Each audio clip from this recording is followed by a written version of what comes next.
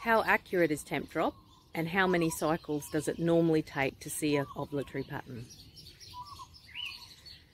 Well, the Tempdrop sensor has an early learning phase.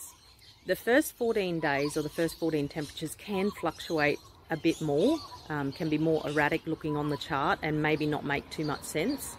But generally with tracking cycles, you've got to get 2 to 3 weeks of data anyway before you start to see any kind of patterns.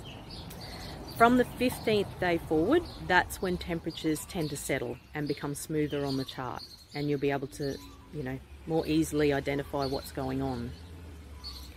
As for predictions within the app, like if you want the app to predict when you might ovulate, for women with regular cycles, that's valid straight away.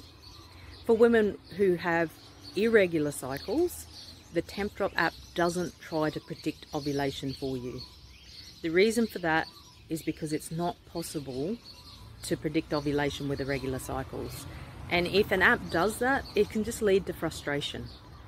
So there's no prediction for irregular cycles, but there is interpretation. So this means that when you do ovulate and your temperature jumps and you see a valid temperature shift, if you're using the premium features of the app, it will interpret that data for you.